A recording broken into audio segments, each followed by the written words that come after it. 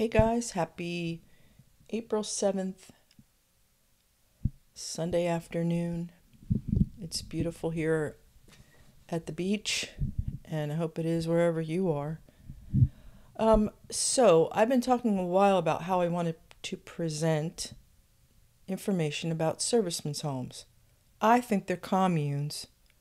I think they are a negative experience overall, and they're cultic. It's very cultic, the way they go about recruiting single GIs to live in the home, and then the pressure, obscene pressure put on them to be there all the time and then to shuffle them off to the Bible school. I was trying to figure out what was the best way to present all this information to you about where the individual servicemen's homes are. Because then my daughter and I were talking about it, and we said there are many churches that are not servicemen's homes, but they are near military installations, so we need to include them as well.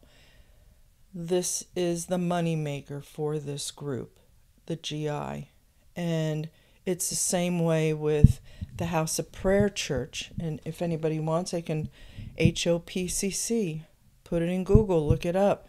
They broke off from NTCC. They knew already, they learned from Roger Davis, the founder of New Testament Christian Church, how to prey upon the military, which is disgusting. And as someone who was reached in a serviceman's home in the Air Force in 1989, I understand the dynamic, and I can't sit back and do nothing. It's very, I can look back and you see, your eyes are open to how it all works.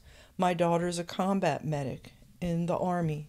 She's National Guard, but last year, I believe it was, she was promoted to a full-time position as medical readiness in her area of the state. And so it's very near and dear to our family, the military, and how they're treated and how they're preyed upon by everyone. Car salesmen, anybody. Rental companies that rent out furniture and stuff. They prey upon. I believe personally that the line has to be drawn when people who say they are ambassadors for God or men of God and women of God do the same thing in His name. They go through a lot already, and to have this extra pressure. And I shared recently the story of a neighbor of mine who went into Marine Basic Training, and when he came home before going off to North Carolina to school, I had a talk with him to stay away from this group. Like, call me if you think you've encountered them.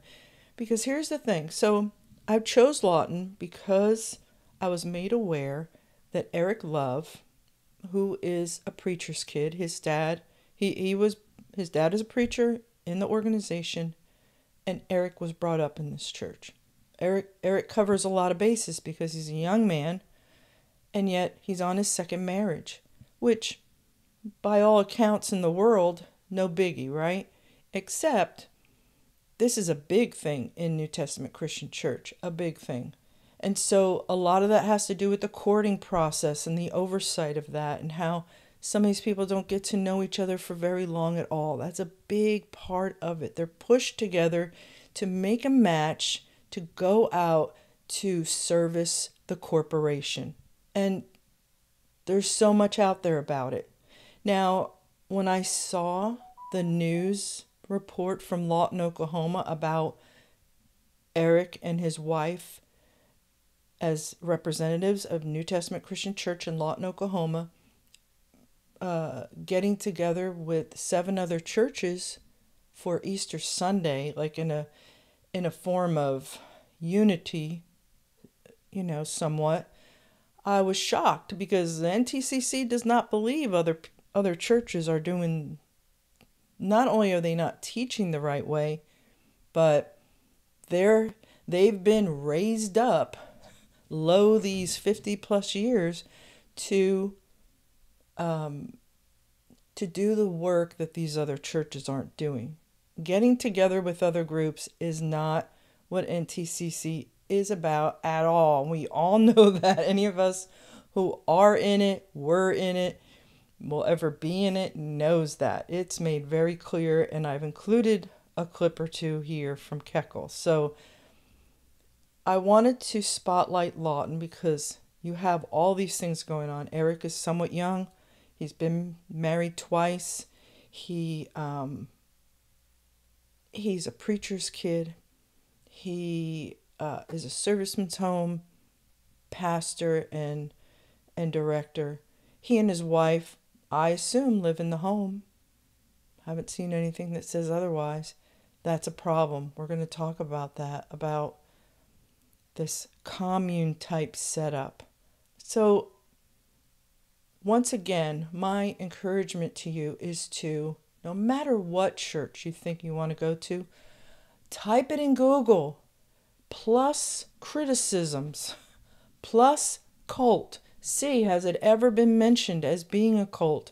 Does it have any cultic, authoritarian, extremist traits about it, or history about it? I also want to address the fact that the man in Lawton who put all this together, he last Sunday I watched every single service of all 8 churches that were in this unity thing.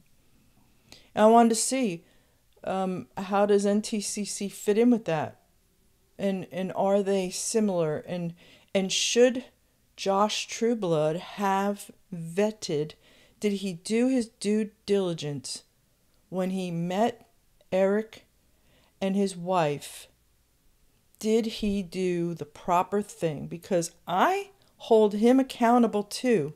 If anybody went to that church last Sunday in Lawton because of this effort that Josh put together, he is going to be responsible for anyone that comes out on the other side with the same stories as so many of us. And how about the examples of people who still have been shunned from their family? Every time you leave that group, they put out their lies, and they put out that you have left God, and that the Bible says to mark them and have nothing to do with them, to shun them. Or that if you dare to come online and expose and warn about them, then, oh man, you are a reprobate, and everybody's supposed to stay away from you. You're just a hater. No, I'm a lover of people. I personally can't speak for anyone else who's ever been online. I think about this. I care about these soldiers and their families because I have my own intimate knowledge of situations, and I know what, on a day-by-day basis, what these, I'm going to specifically say soldiers because this is Lawton, Oklahoma.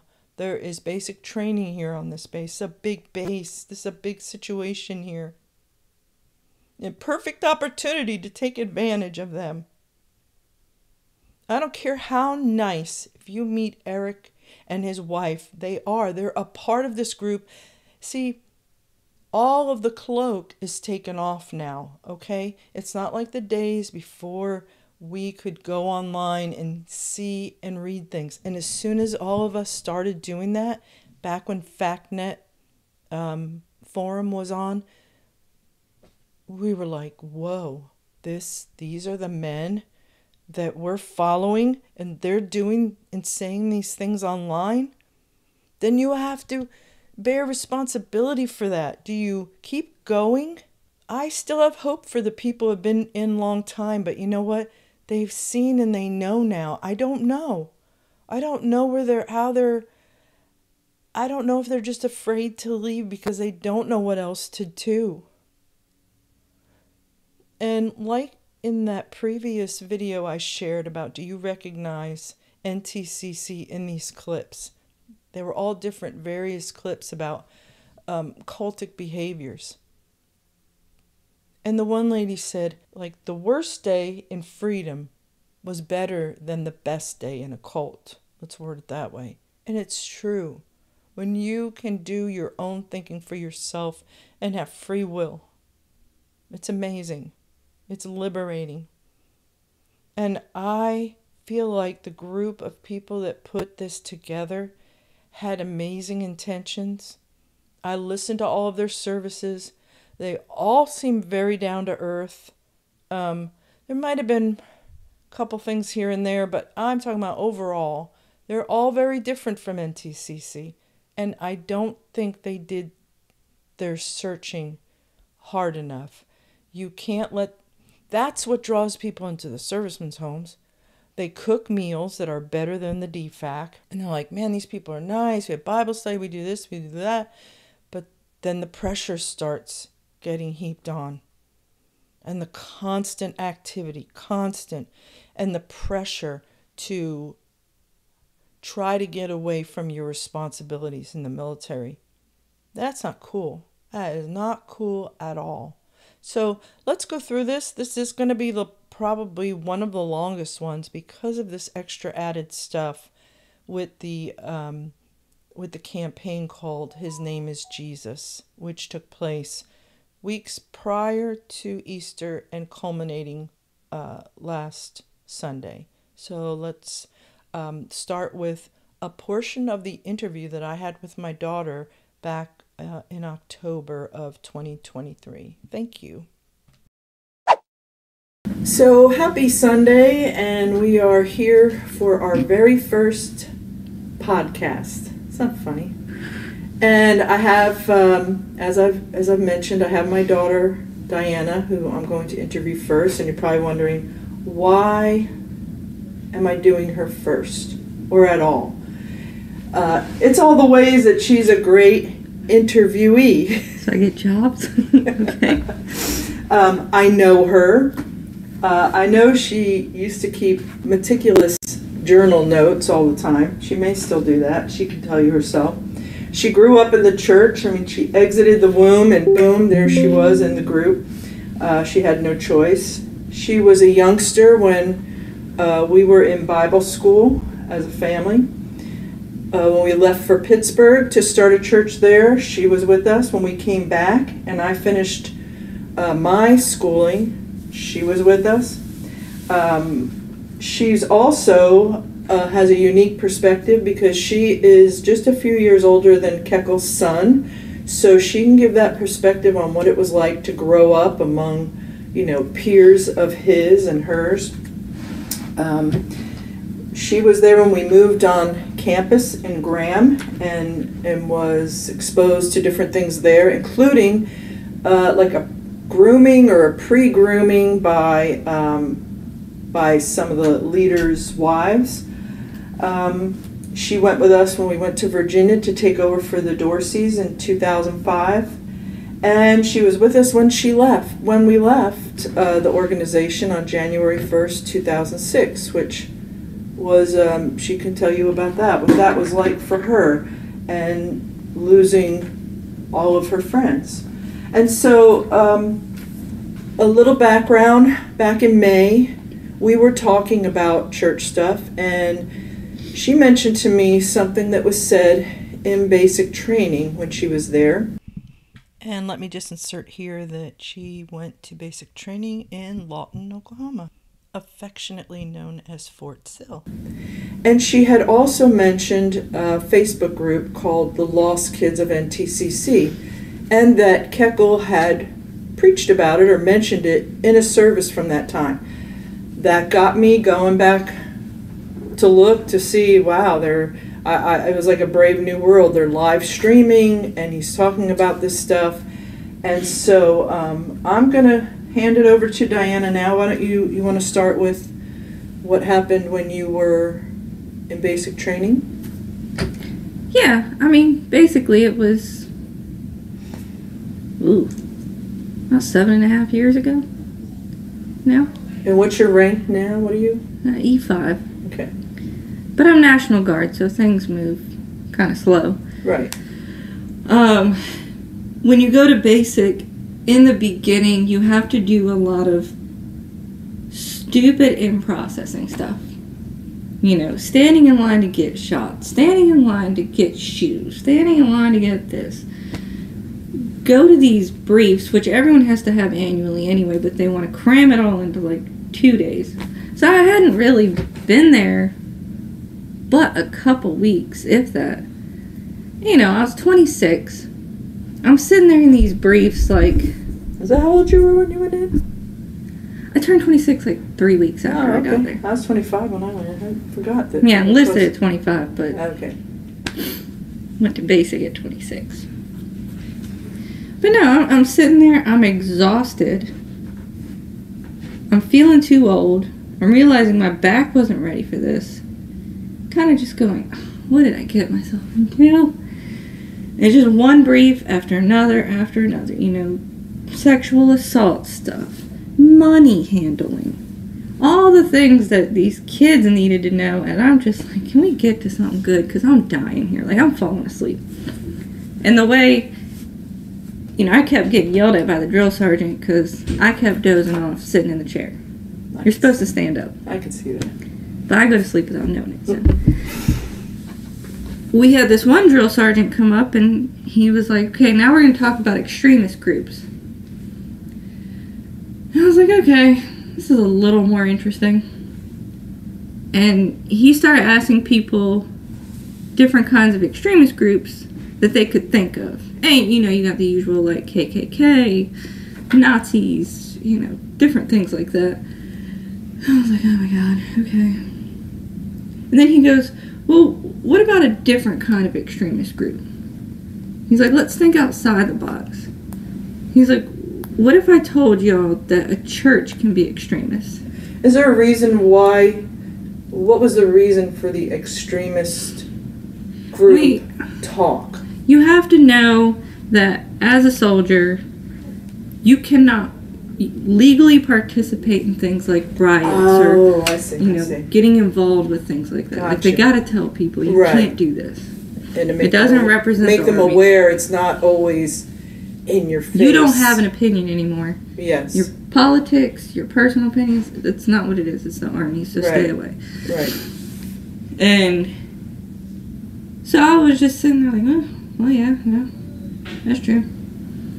He goes, I want to tell y'all a story. And he's the first one that didn't read off the PowerPoints. Right. Which was killing me. He's like, I want to tell y'all a story. When I was stationed at Fort Lewis, Washington, I think he was some form of sergeant because he had soldiers below him. He's like, there was this church in the area. And I literally just like, it's like caffeine hit me. I was like, no. There's no way. You sat at attention, right? No, I didn't sit at attention. I just sat up. I was like, there's no way he's going there. Absolutely no way. He's like, and they had a Bible school up there. And it was non-accredited. So it was kind of just their own thing. He said, I had a lot of soldiers that all of a sudden were going there. And the next thing you knew, they were being pulled away from base and actually living there. He's like, it caused a lot of problems. Did he give you a time frame for this at all? Like, was this the 90s or you don't know? Okay. It couldn't have been that much longer before. It had to have been that or later, right? Because of when they started there. Well, I mean, when someone's active duty and they were the rank he was when I was in basic. Right. And the way he was talking, he could have only been like a rank or two below. You know, drill sergeants, they're not there forever. Right, that's true. So they probably just pulled him from there and brought him to my class. I don't know. And how they would take these soldiers and try to get them into their Bible school, and were constantly having them there. He's like, you know, I don't care if you want to go to church. I don't care if you believe in God. But it was taking away so much from their work and away from... He noticed a lot of them were being taken away from their families. You know, you just do the normal thing. You see your soldiers, like, hey man, how's your family? Oh, I haven't really talked to them. Oh, you mean like extended family, not like a husband or wife or something? Because a lot of these were... Because they were just single. Okay, right. So he said he was very concerned, and the fact that he started having a lot of these soldiers being broke. Money-wise. Right. Their money was... Not in half. I mean... Dun-dun-dun. Could have been mentally broke. I don't know. That's a grandma joke. So he went to a couple of the services, and he was like, their views. You know, you can pick out a few things that, yes, this is in the Bible, but it was on the extreme of church. And he's like, I want y'all to... What did he say next? Oh, he said, I want y'all to be aware of things like this. And he's like, now this church, they were called New Testament Christian Church. I about picked up my chair, folded it up, and threw it across the room at him just to let him know I was there.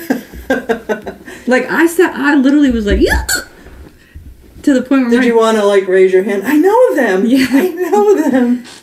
So, the way I was acting, like, I was getting real, like... Yeah. You know how I get real fidgety? Yeah.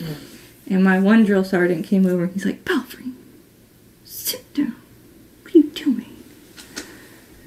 And I just wanted to tell him. I looked at him like... Yeah. I know what he's talking about. Can I add to this, please? Like, God, this might be the only opportunity he gets to have someone add to this class. Right. But they wouldn't have let me. There was no way. I was an E1. They Right. didn't care. So, once he mentioned the church, I was like, I'm talking to him. He's not my drill sergeant, but I don't care. I'm talking to him. And that is pretty bold in basic training, even, you know, back in the day when I was in the Air Force, which is not anything like the Army, but, you know, basic training-wise, but to approach... A drill sergeant that isn't yours. Just to approach him, right. It isn't yours. The whole other platoon. Right. So, he just literally laid it out there as a warning. Like, be wary of people that try to take you away from everything, trying to take your money, get you into doing something. And he's like, some of you may not think it, but churches can be that way. Yes. And so after all of our briefs were done, I couldn't tell you what happened after that because my brain was just... And when we left, I grabbed this chick who was 17 and I was like, you're coming with me. That's because we had to have battle buddy. You know? Oh, right, right. And she's like, where are we going? I was like, we're going to talk to that drill sergeant over there. She's like, we can't do that. He's not in our platoon. I was like, I don't care. I will take whatever punishment I have to do. And you're going to do it with me. And I ran up to him, and my mistake was there were people around him, and I was, like, crowded around him, like, kind of excited. Like a fan. And he started to turn away, and I grabbed his arm. You did not. You grabbed his arm? You didn't tell me this part. I was how old? You're so used to doing certain things that it just happened. I'm surprised he didn't put you in the pokey. No, the moment he turned around, he said, I was like, Drill Sergeant, I'm so sorry. I just realized what I did. But I need to tell you, the church you warned about, I was like, I grew up in that church. And his whole demeanor just stopped. And he was like, are you serious? And he started to say something about, like, I'd love to talk to you more about it. And then my drill sergeant hollered from across the whole area. I had to do push-ups. He saw what you did? Yeah, I had to do push-ups for like 15, 20 minutes. But did she have to do it with you, your battle buddy? I don't remember. Like for not stopping you or something? All I could think about while I was doing them was totally worth it. Totally worth it. Right. Totally worth it. But he was so dumbfounded. And as I was running to my drill sergeant, I was like, don't ever stop telling them. That's crazy. Yeah. That's how But you know what I wonder? It's one thing to sit in a class and you knew of the group. I wonder how many people, because of the stress of the environment, they forget the name. Oh, well, that's not a name. Right, and it's not even so much a name. I wonder, hopefully later on, some people were like, wait a minute. Well, the problem is you get these kids, they go to basic, they go to AIT, let's say they're active duty, they get stationed to like Korea or Hawaii or somewhere they're so far away from CONUS. Yes. And away from their family. And then their mom starts bugging them. Did you go to church? Yeah. You know, your father would want you to. Why are you making her sound like she's from New Jersey? I'm trying to make her sound like your mom. Oh, okay. There you go. Because that's what she would say. It would have to be a Catholic church. Robert, get your dog. That's what I think of. Right. And we know just because they're also the kinds of families that really pressure. Yes. Yeah. Until Italian, you start going. New Jersey people. I mean, it wasn't Catholic, so I mean that wasn't something they were happy about. Not just with NTCC, but before that, when I was in New Jersey. So, oh yeah, like if they want you to go to church, they want you to go to the kind of church they want you to go to. Yeah. I'm sure it's that way for most families. It may be, and we know the draw. I mean, I do from having been breach in Servicemen's work over in the Philippines, is that, I mean, I didn't feel lonely and far away. I was glad to be far away, and I didn't feel lonely. I had a lot of friends. But there are people who do, so they go in for the homemade meals and sitting around and being outside of the barracks. But especially guys. Yes, but by the time they start paying the monies and living in the home with the rules and their time being taken up and requirements. Just like that drill sergeant said, it wasn't so much that they were giving their time to God. Right. He was just so concerned about how much the church was consuming their time. Yes. It wasn't this soldier was like, hey y'all, I'm going to take a day off. I'm going to take leave today and go read the Bible. Cool. Yeah. But taking leave or doing something else or wearing themselves down to where they couldn't perform. Now let's listen to portions of the video link I was sent concerning the His Name is Jesus campaign in Lawton, Oklahoma. And I've broken that up with some other clips. 8 Lawton churches are coming together in a campaign for Easter to welcome people to church. 7 News reporter Phoebe and Florian spoke to some of the pastors involved about why they decided to come together. Phoebe? Tara, they believe that uniting during one weekend out of the year to celebrate Jesus is something God put together. Pastor Eric Love with New Testament Christian says that the churches are competing 51 out of the 52 weeks of the year. Why would a pastor of a church look at what he does as competing with other churches? It's really odd to me. I don't know if it's odd to anyone else, but it's really, really odd to me.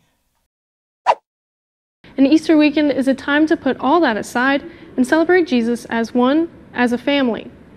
And I think maybe the church has become unattractive because of how much we disagree. You know what I mean? Especially in a political year, right? So to start this year with unity in this city is medicine we don't even know we need yet. We're not all the same, and we are going to sing different songs on that Sunday morning, and we're going to do things differently. And so uniformity that's not what we're after. We're after unity, which means we assume there's going to be differences, and yet there's something that's so powerful that we have in common that takes over all the other differences. I'm not really sure I can agree with this young man about that. And we used to talk within our churches, in our organization, about being the last hope for America. For this, we caught a lot of flack, which is anti-aircraft fire. I think they call it flack. We've caught a lot of flack and a lot of fire for even saying something like that, but it was not a thing that was far-fetched when you look around at what's going on in the world and how hard it is to find someone still preaching about Jesus. And if they are they preaching him holy, risen, and God?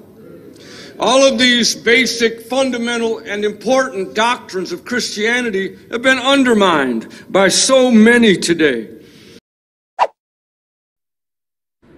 They say they don't want this to be the only year they have this event, and they want it to continue growing. You can learn more about the campaign with the 8 churches involved at lawtoneaster.org. Does what these people are doing or attempting to do the good of looking towards unity override the differences like this kind of difference? The dad is to rule the family and everybody in it. A reverence that causes us to not get out of line. To not get out of line. If your wife gets out of line and starts jacking you up and getting in your face, just tell her. You need to close your pie hole. I run this house, not you.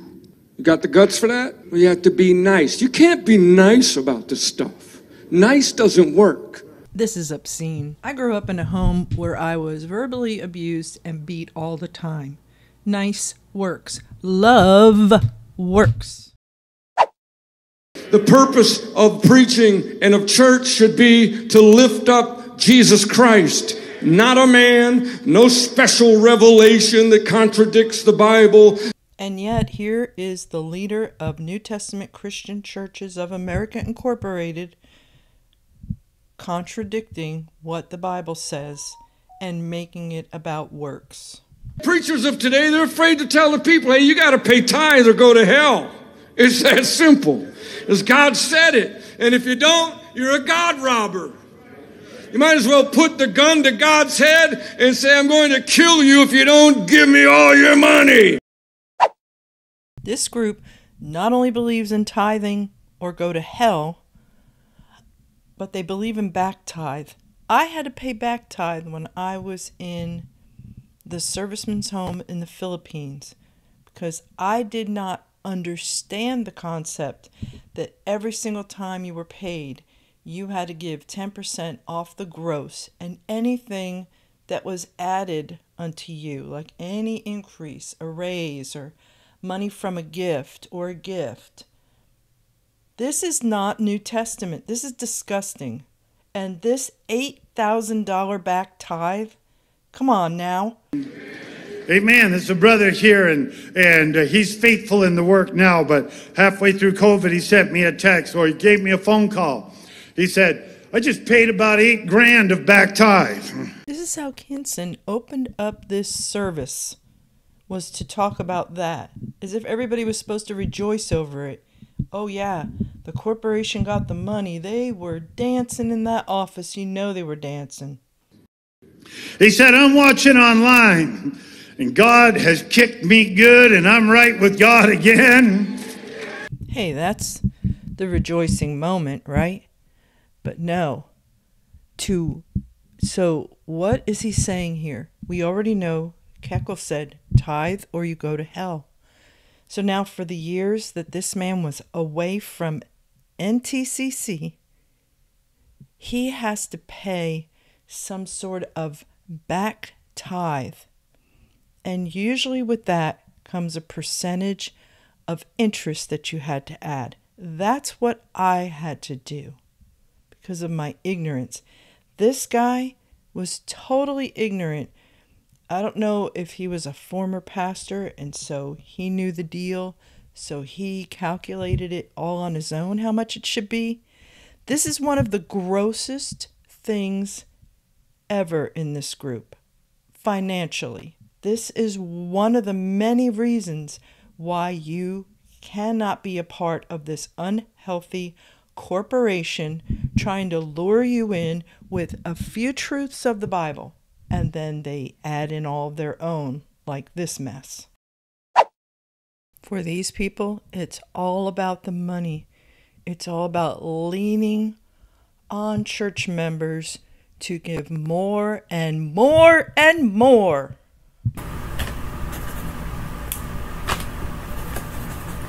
And in all that, there was nothing for us, not just me, these other men, to give these big offerings. And he and this other guys are the ones that take care of the finances. So,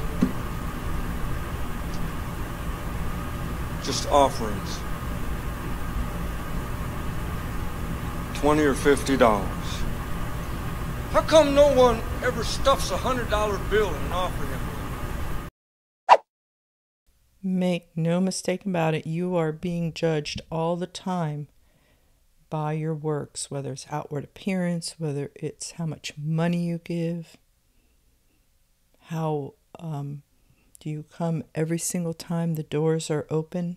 You're being judged constantly, and they're judging whether you are right with God or not.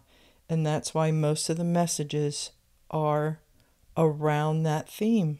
Many of us who left could not in good conscience before God, in treatment of other people, promote this tithe or go to hell, and outward holiness, strict guidelines, which, interestingly enough, has mellowed out over the years. And so then you have to ask, were they ever following God, or was it a man-made thing?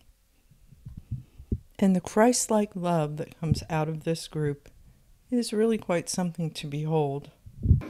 He's got this big old afro waving in the wind, kind of like young people today. They know that the Bible condemns long hair on a man, so they just grow it up instead of down. The haystack on their head, that kind of thing.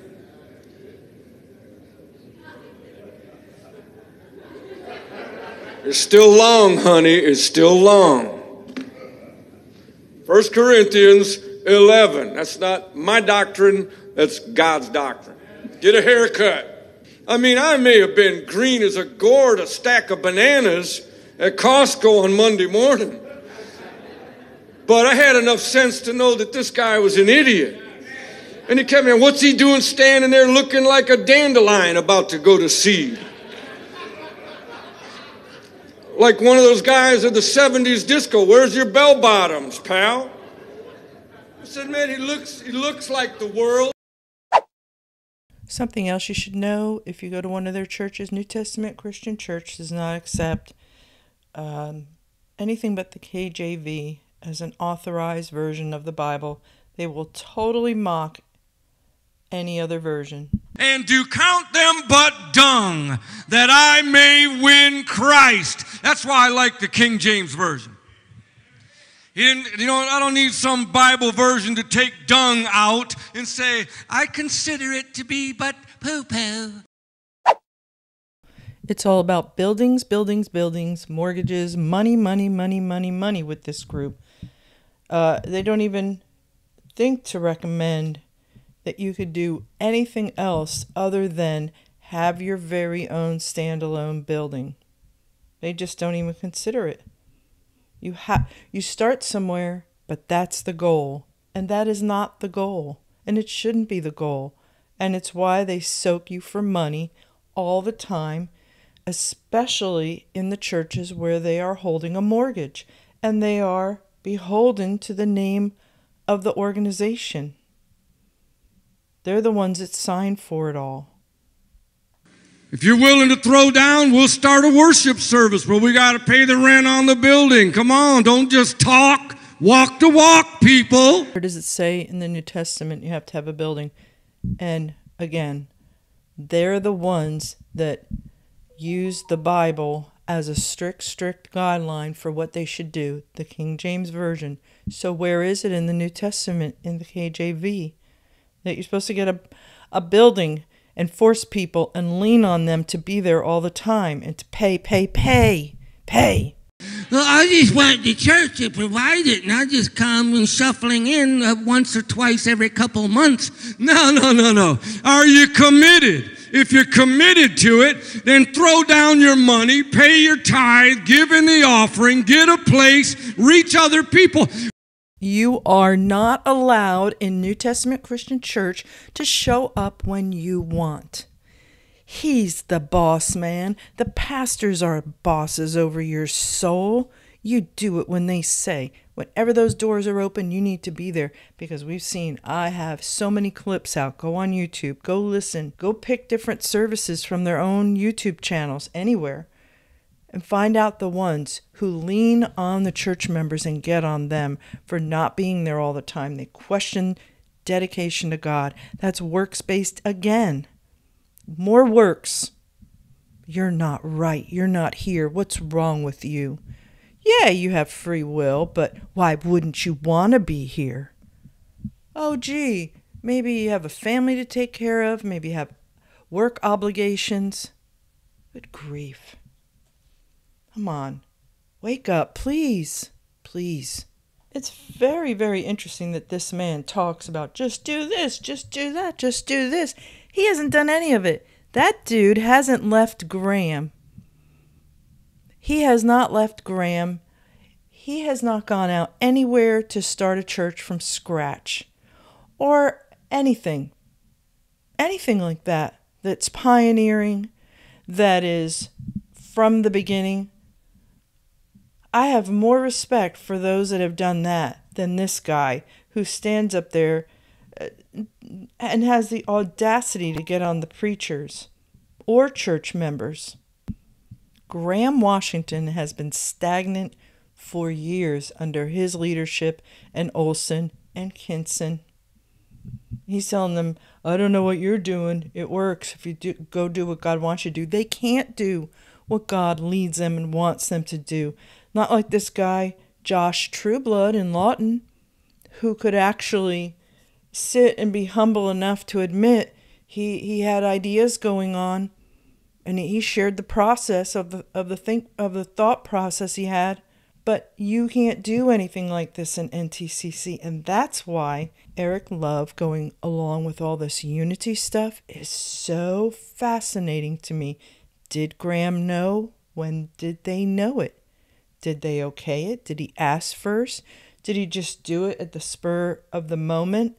Because, and you'll hear the story in a few minutes about Josh Trueblood talking about how he met Eric and his wife. So there's a lot of questions because no one does stuff like this in NTCC ever. Ever. It's a no-no. It's like touching the unclean thing. So, has a new precedent been set? Will Graham begin to do the same thing? Will they encourage other churches to do the same thing?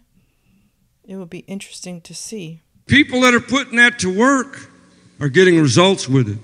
And I don't know what you guys, you preachers are doing, but I'll tell you what, if you do it and you get committed to what God sent you to do, it'll happen. You were before and make the commitment. Oh, there's a lot of people, they go to church, they're in church, they make all the noises and go through all the motions, but they're not really committed in their heart. They're not committed. And when the heat's on, you see what they do. And that tells the truth of what they really are. I was somewhere not long ago, and this guy doesn't come to church with us anymore. He comes traipsing in, or as Pastor Davis used to say, aping in, and sitting with all the brethren and eating and fellowshipping. And I thought, what does he have to do with us? What is he coming around here for? He's not of us. And Pastor Keckle's in town. Well, if he's not around when I'm not in town, I don't really want him around when I am. This is incredibly harsh, unloving, has zero details, does not tell any part of the story. But what you do get is that this man, if he ever had a pastor's heart, I don't know what happened to it. I don't know if he dropped it one day and has never noticed he doesn't have it anymore. I don't know if he ever had one. I don't think he should be, personally, in charge of people's souls in the way he has set himself up to be in charge of people's souls. You have someone coming to see you, and you write it off. He's not of us because he doesn't go to your controlling cult church anymore. That's your indictment against him. You can't welcome him in love. Who knows what might have changed? No, because he doesn't have it in him. It's not a natural extension of who he is or what his heart is about. You can't come away with any other, especially when you put his clips all together. Go see the whole thing. You have to just take my word for it. But these are his words. I'm not putting these words in his mouth. They're his words. He has to deal with that. He has to live with this. And he has never, ever, ever, ever, ever, ever, ever come before everyone that he has absolutely lied about, smeared, trash talked over his bully pulpit. Never apologized, not one time. Never, never. Everybody else is wrong. He said that in a recent service too. That he didn't know of anyone who left their group and was right with God. He has to say that. He has to say that. Hypocrites, two-faced, lying phonies, almost gag a maggot off a gut wagon. It's so sickening in the way they carry on and pretend and play the game, but they're not real. The Bible said if they were of us, they'd still be with us. I defy anyone listening to go dig into the KJV Bible and find where it says if you leave New Testament Christian church that's how you're supposed to behave. It doesn't say that. You have to read, you have to know what it says and the context of what it's talking about. It's nothing to do with this, nothing at all. He's using it as cults do to satisfy their way of indoctrinating and keeping people in the seats with fear. If they were of us, they'd still be with us. You know why? Because there is no offense, there is no bitterness, nothing that could ever tear them away from the fellowship of God's saints. And if somebody offended them and committed some sin against them, they would forgive it, get over it, and love them anyway. And yet the interesting thing, the ironic thing, is that anyone who leaves, most of us wanted to stay in touch with our friends. But guess what happened? They shunned us and ignored us and had nothing to do with us right away. It wasn't the way he's saying.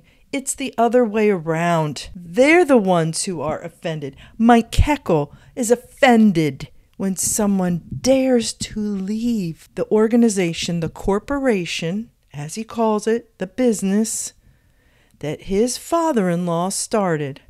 He can't stand it. He can't get over it. And so this is how he behaves. It's not the people who leave that don't want to have anything to do with anyone. It's the other way around. There's a culture of shunning and of having nothing to do with them because they left their church, because they moved on, because they were tired of being manipulated. And they were tired of being little babes who were coming in and being reprimanded in every single service. They were tired of going out to start churches and they couldn't have the freedom to follow God's will because it had to be gone through a board of directors. Come on now, speak the truth, Mike. Even if they had to put up with them and couldn't stand being around them, they wouldn't break fellowship over it and just blow out over it. They do that because they're not of you to start with, and that's why they disagree with everything. They're judgmental about everything and all these things like, well, take a hike, Mike. Unfortunately and joyfully, I profess that many Mikes have taken hikes and left because it's not as he's saying. He is the one offended and breaks fellowship. Olson, Kinson, all of them. They get offended. They break fellowship. I know when we called to let people know we were out, friends, anyone that we had invited to church or the Bible school, and we felt responsible for it, and we called to apologize. I can't tell you how many times they just hung up on us. Friends for how many years? Some for 15 or more. And we did the same thing. So what goes around comes around, right? But he has the audacity here to yell at those who have left. And it's not that way. It is not that way. Why does a pastor's wife need a PhD? She's not committed. She's got plan B in place. What if my husband messes up? Here's a good one. Why does a pastor's wife have LLCs in her name? For-profit LLCs in her name. Tanya Keckle. Look it up. Look it up. Google it. Why does she need that? She have a plan B? Hypocrite. I call a woman, especially in this organization where they've seen so many divorces and remarriages, I call that lady wise for thinking ahead to a future, even if she stays with her husband, if something happens to him. She has thought ahead and wisely. Is she not the Proverbs 31 woman? If you're thinking about getting married and you're worried about him messing up, what's messing up mean? It's like leaving your dirty underwear sitting around or something? Messing up the room? Now he's just flat out insulting the women sitting there, insulting their intelligence. You really think that's what they're thinking about messing up? No, it's because they've seen how many times women have been cheated on by their preacher husbands. That's the kind of messing up. Or start drinking, carousing, not paying bills. That kind of messing up, Mike. Insulting. You're so insulting to people. This is not the group you want to be a part of. Well, I can reassure you today, he's going to mess up. If you're waiting for Mr. Perfect, you're going to wait for eternity. And only there will you find him, and it's too late then. The ministry won't take care of my retirement. Try making it successful for a change. The very own bylaws, or LIE, L-I-E laws of NTCC on their website state a list of things that part of their purposes. Oh, orphanages, all kinds of good things they just threw in there to sound good. Retirement, like a old age home, sort of. I'm paraphrasing, for ministers.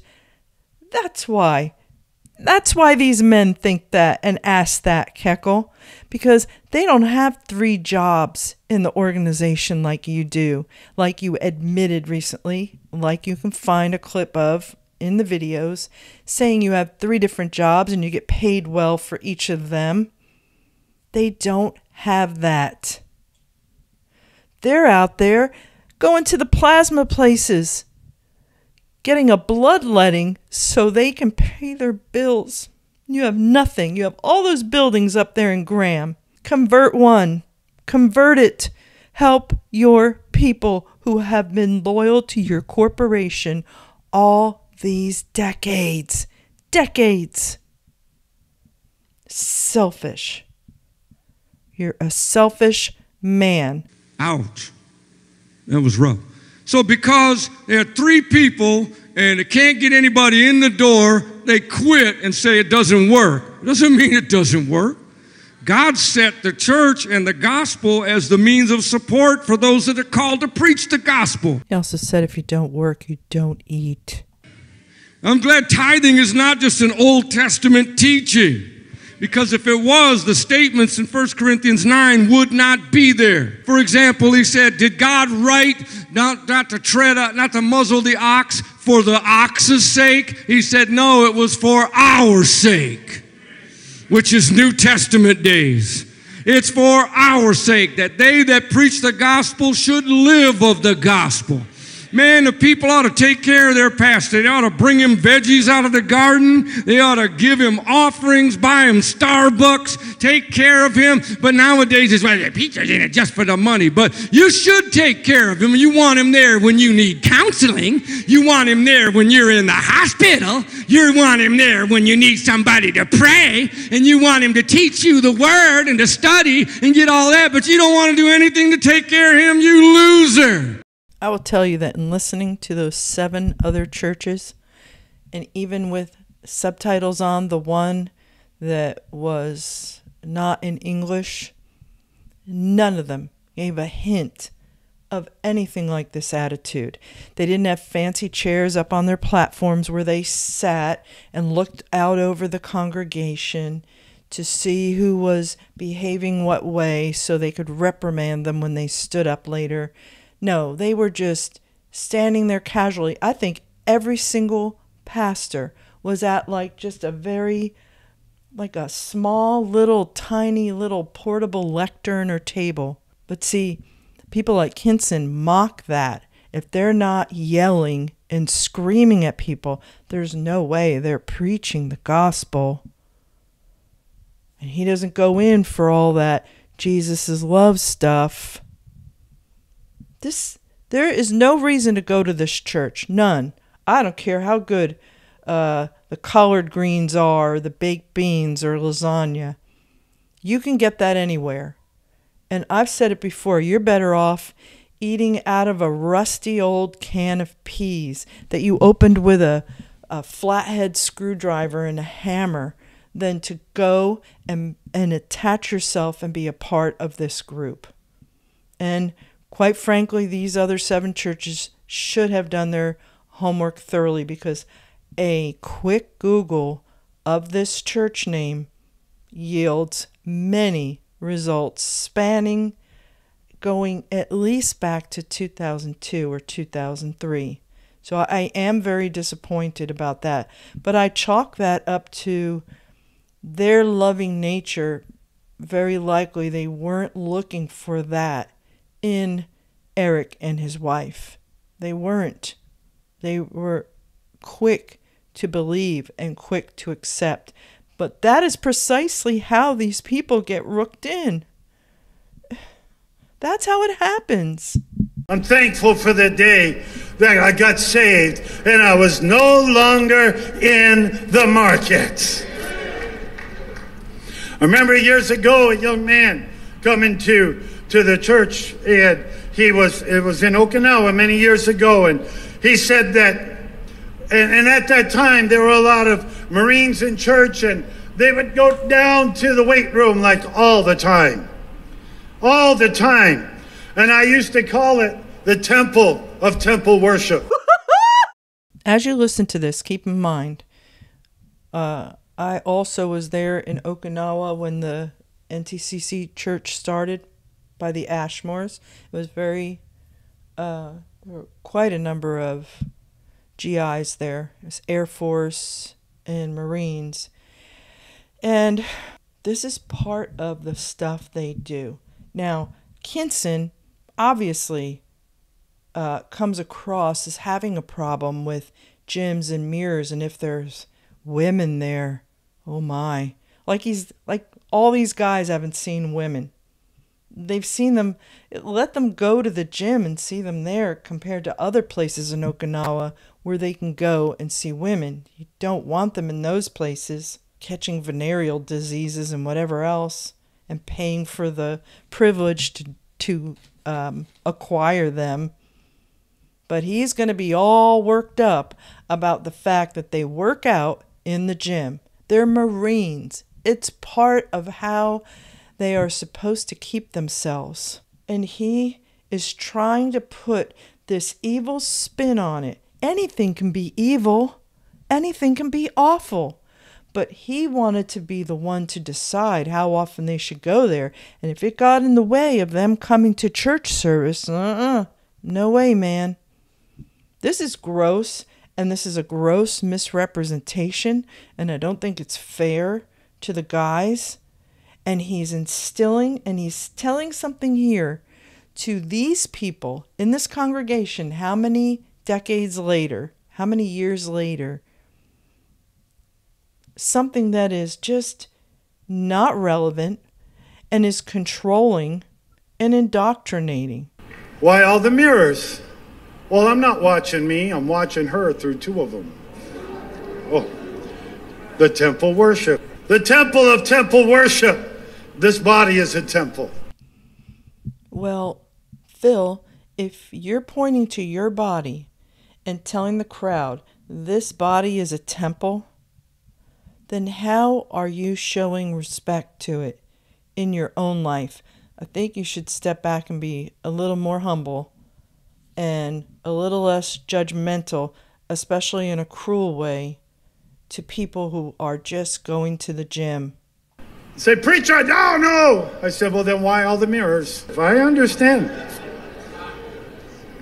We're still there. We're still there. Unbelievable. And she's watching you. Well, maybe someone else.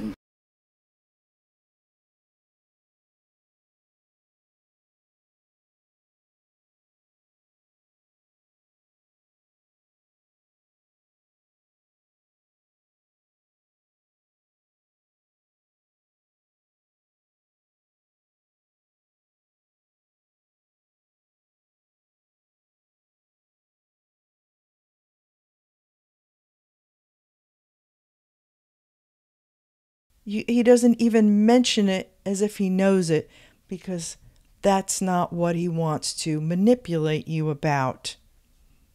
He's going to give you a one-dimensional reason for going to the gym and for there being mirrors. It has to be to look at some girl through a mirror. Maybe that's what he does. Does he go hang out places just to get a glimpse of someone in a mirror so he doesn't have to be gawking flat out? Oh, it's sick. Doesn't mean he should project that onto everyone else. It's not fair. It's not loving. It's not caring. And it's being dishonest. Now we're going to move on to Josh Trueblood, who is the pastor of Grace Fellowship in Lawton, Oklahoma. He's the one who put together this whole His Name is Jesus campaign. And let's hear from him how it came together. And I will probably have to clip out some parts because this is already pretty long. Thank you. And the billboard is not only going to declare His name is Jesus, which, what a phrase, yes? Yes. To declare to people, but it's going to be on this billboard. But it's also going to send them to a website. And the website's supposed to help people get connected to church on Easter Sunday. And in the midst of the conversation about what should be on this webpage, of course, the most natural thing is send them right to Grace Fellowship. But we've been talking about unity so much. And before I knew it, the words were coming out of our mouths. No, let's have several churches on that website. Amen. Not just ours.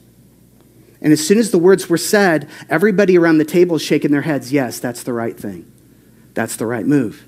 So then we got the pastors together and we're like, well, who the heck can we put on that webpage? And we started thinking about it. We started talking about it. This is the practical stuff. We came up with 5 churches. And here's why.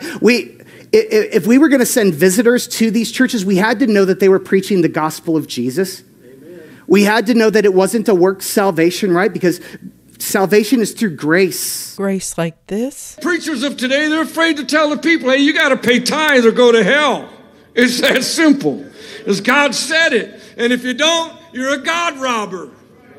You might as well put the gun to God's head and say, I'm going to kill you if you don't give me all your money. It's not by anything that we do.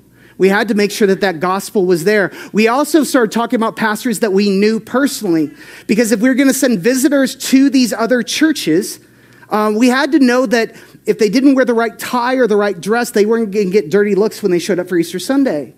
We had to know that they were going to roll out the welcome mat of friendship and kindness to people as they came in the door. So we started thinking about churches that we knew the pastors personally, and we came up with 5 churches. And so then I had to email those churches and say, well, do you mind if I put your logo on our website? And they all said yes. They all said, go ahead and put us out there. And then 2 of them wrote back to me individually and said, how do we make this even bigger? And how do we help to make this bigger? And I hadn't planned on that. Anyway, so then I had a coffee with one of the pastors. This is Mike Keybone. He's over at First Baptist Church. He's like, what if we get T-shirts and we put a T-shirt on everybody in all of our churches and we have them all wear them out in the community so that we're all pushing this unity idea amongst people all at the same time. And what if we really blew this thing up? Amen. What if? And I started getting really stressed. I like to be in control. I like to plan ahead. I like to know where all the pieces are gonna be. This was feeling out of my control. And I said this to Mike Keybone while he and I were sitting there talking, and he had just read some study, some survey that had been done in the Lawton area. And he's like, you know what that survey said? And this is not counting Fort Sill. It says there's 60,000 people, 60,000 that have no meaningful relationship to a local church in Lawton. Should we make this bigger? Should we do this crazy thing? And then I come in that weekend to church, and Pastor Tanner decides to preach on boldness. And I was sitting right there, just cursing him, you know? And remember what he was telling us that day? It was, hey, don't pray that God would make things safe. Don't pray that God would make things easy. How about we pray that God would challenge us? How about we pray that God would give us the boldness, give us the wisdom, give us the things that we need for when the moment comes? And man, God was working on my heart with all of this stuff all at once, all at the same time. And then he gave us this picture. I don't know if you remember this, but he's like, it's like you're walking down a hallway and you're about to go through a doorway, and you know that what's on the other side of that doorway, you're not capable to do that thing. You don't have the tools. You don't have the ability. You don't have the power. And then he told us, he's like, actually, you're right. You don't. But you can pray, God, fill me and be enough with me on the other side of that door. So I went in that next weekend and told the staff, I'm like, we're going to have to put some crazy plans together. And they just rolled with it, which is amazing. And then we got all these pastors together that very next Thursday at White Buffalo. Here's a picture of that. That's all the pastors together. And we talked about all of this. I told them Mike Keybone's crazy ideas, and they were all instantly in. And before we got there, you're looking at that and you're like, that looks like a little bit more than 5 pastors. Here's why. So there's a gentleman here at church who knew a Hispanic speaking church and invited their pastors to come as well. We're like, absolutely, come on, be part of this. And then I showed up to White Buffalo 20 minutes before our meeting, because that's what you're supposed to do at White Buffalo if you want to steal the special conference room. Because you got to kick people out so you can have your meeting. And so I showed up 20 minutes ahead, and I was all ready for this. And there were 2 people in there, and I walked in to kick them out. But here's the thing. I was wearing this shirt that talks about God. And I don't wear shirts like this often with words on them. But somebody at our church actually gifted me this shirt. And so I felt obligated to wear it a few times. And then, you start getting compliments from people. So you're like, all right, I guess I'll wear it. God created so many moments and conversations because of this shirt. So I walk into that room, go to kick the 2 people out, and the lady, she starts smiling at me, and she gets all sassy with me, and she's like, well, what are you going to do in here? And she starts interrogating me, essentially. And eventually I admit to her that a bunch of pastors are about to meet about Easter, and she's like, well, we're pastors. I find it very interesting that Eric Love's wife referred to herself as a pastor. That is really interesting. I'd be curious to know if any of my fellow former pastors' wives ever thought that and were ever made to think that in the Bible school or in NTCC. So we already see a few things that Eric and his wife do differently in Lawton than following the NTCC model. She's like, you're going to kick 2 pastors out so you can have a meeting with pastors? And then she wants to know more. And they are brand new in this community. About a year ago, they became pastors here. And they're like, can we join in and be part of this? You're going to see them here in just a second. So 5 churches became 8, by the way, by the end of that meeting, and they're all in. And I want you to meet them real quick. We've got a video that we put together with the 8 churches. Here it is. All right, I got it. Now it just shifted. We're Eric and Alexis Love, and we're from New Testament Christian Church. We are Michael and Courtney Lovett with The Life Community Church. We are Eric and Fábio de Vasconcelos, and we are from Reaching Lives Church. Oi, nós somos Fábio e Érica da Igreja Alcançando Vidas. My name is Mike Keybone, and I'm the pastor at First Baptist Church downtown. I'm Robert Smith, lead pastor at Dayspring Community Church. I'm David Hubbard, executive pastor, Lawton First Assembly. We are Eli and Sheridan Garcia. And we're the lead pastors at the Church Lawton. Hey, I'm Josh Trueblood, lead pastor at Grace Fellowship Church, and we're all agreed on this. The most important thing is that you reconnect with Jesus this Easter. Isn't that fun?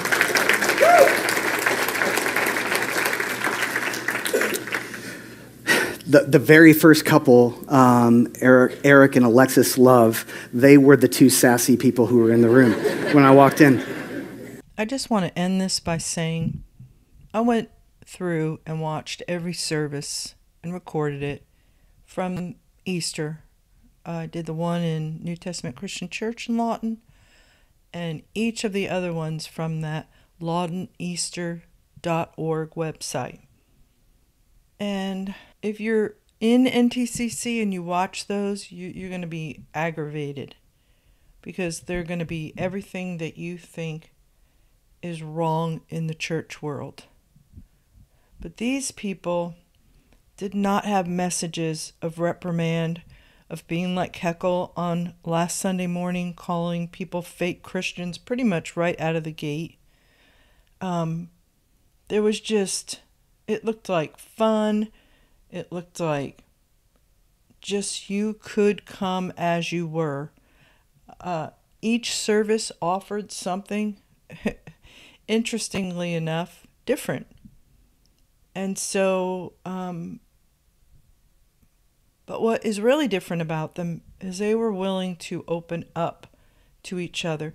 And I have to give Eric and his wife credit for that as well, because they're showing a heart that is anti-NTCC, that is willing to allow other people to be saved too. Now, you could say, well, they were just opportunistic to, have people directed to their church. Well, yes, but, like Heckle said in his services, does it matter if there's a petting zoo or whatever it is, you get them in.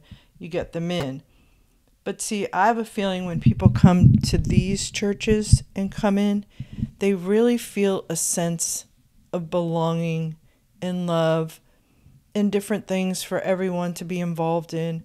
I did not hear the pressure at all to be there all the time, the condemnation, the condescension, the insults.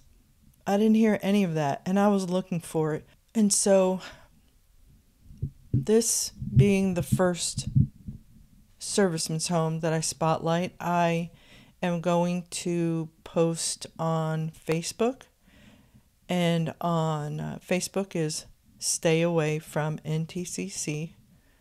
The blog is stayawayfromntcc.blogspot.com.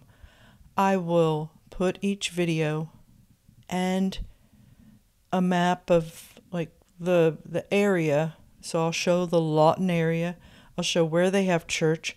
It appears to be they're having church in it's called Irwin Chapel. It's very difficult to figure out. It looks like it's a shared space, so it's not their own. They have a home that's in Lawton, a Servicemen's home, and as I said, very easy to say, hey, this is great. I can come here and get food, and we have Bible studies and stuff. But they're going to put the pressure on, if you're a single GI, to come live in the home. So you may or may not get basic allowance for quarters or housing. You may lose your space on the post or on base, depending on how crowded it is. And you're going to get in there and you're going to find that the schedule is relentless. Not only that, as I said earlier, and I want to leave you with this again, it's the vetting process. You don't know these people. So you come and you live in the home. What if you're the only one? What if you're one of two? What are all the rules? What are the costs? What are the requirements? There's going to be rules as to where you have to be and what you have to do if you live in the home, what you can eat and when you can eat it. So you need to consider all those things. This is a commune, is what it is. Why would you want to put yourself, especially if you're someone, you're in the military, maybe you're on a career path, and it's very easy for someone to just say, he tried to rape me, he looked at me weird, anything, and report you. Or vice versa. You could have a preacher or a preacher's wife make a move on you. It's not a good situation. And if there are children in Servicemen's home, stay away. I'm telling you, stay away.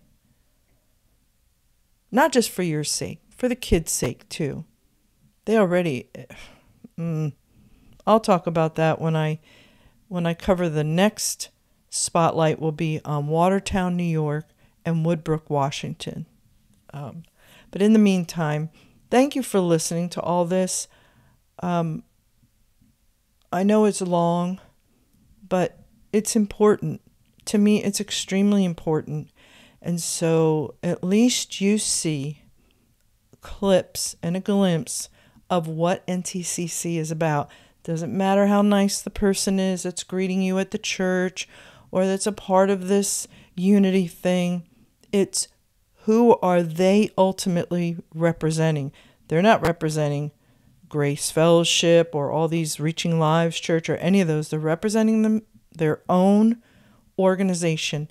And Mike Keckel and Kinson, just some of the clips, that is the organization. That is the beliefs. Those are recent videos. Those are not old videos. So you can go and look and see what everything is all about. Thank you so much for your time. Please reach out if you have any questions. Thank you.